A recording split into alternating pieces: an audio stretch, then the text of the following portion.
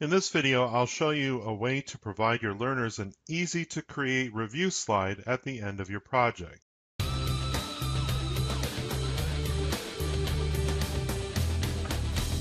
Okay, let's get started here. So this video was the inspiration of one of my colleagues, Stefan from Quebec. Stefan wanted to be able to have a return to review button on all of his lessons in a particular Adobe Captivate project that would return to sort of like a backwards table of contents, if you will. So I'm going to show you how I would do that, and hopefully this will be of some benefit to you. So I've got a real simple Adobe Captivate project here. It's 5 slides.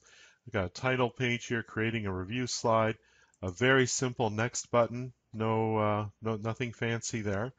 And I've got 3 different lessons. All are essentially the same: lesson 1, lesson 2, lesson 3. And on each of these slides is a return to review and a next button. And the next button, of course, is simply the action for that is go to next slide. The return to review is jump to slide 5.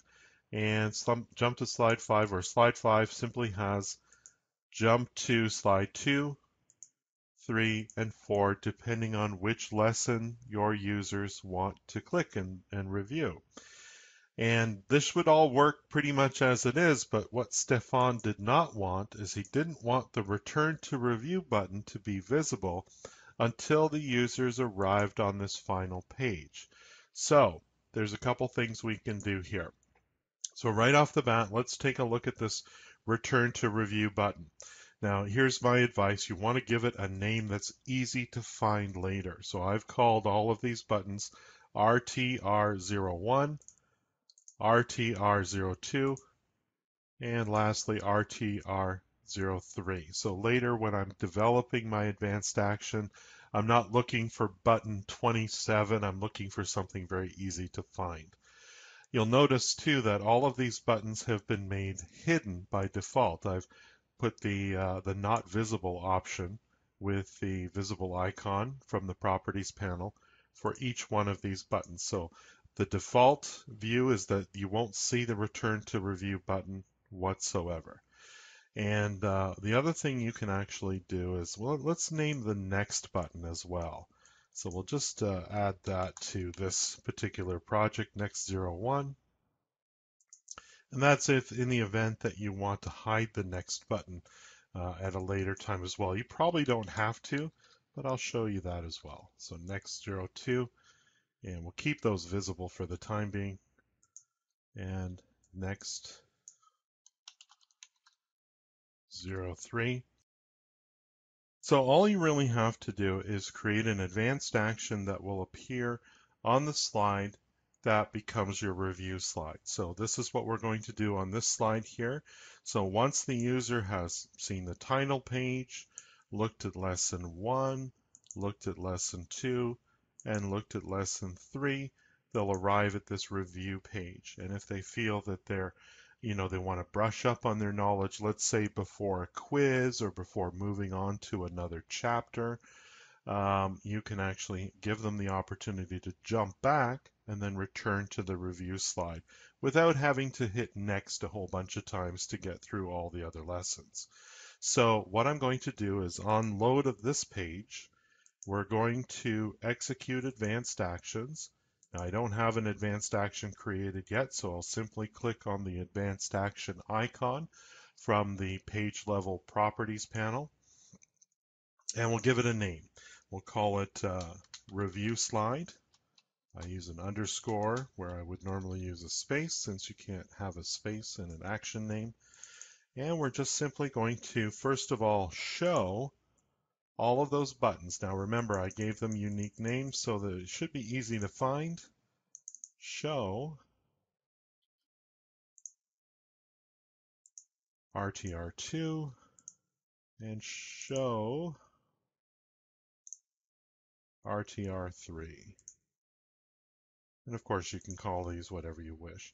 Now, optionally, you can actually hide the next button, which might be of benefit if you don't want people to be um, hindered by having to go through all of those additional um, slides. So we'll just do that, hide, and find the next button.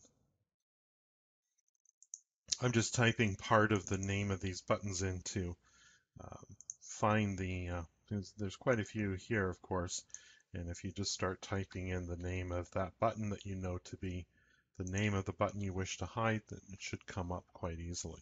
So that's it, really simple.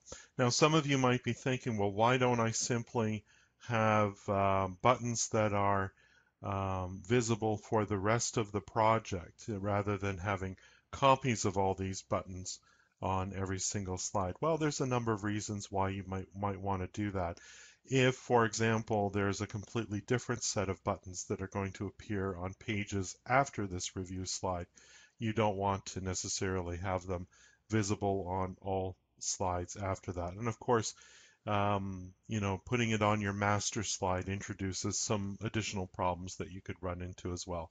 This is really simple. It's a little bit redundant in that you have to create the 3 different shows and 3 different hides, or however many slides you're going to have this on, but it works well. So we're going to save this as an action, and we'll click on close, and we'll just do a preview of this and see how it works here.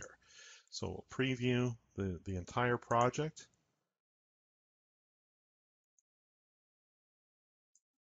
So here we are, we've got our creating a review slide title page. We'll click next. We're on lesson 1. We learned something. Notice there is no additional buttons other than the next.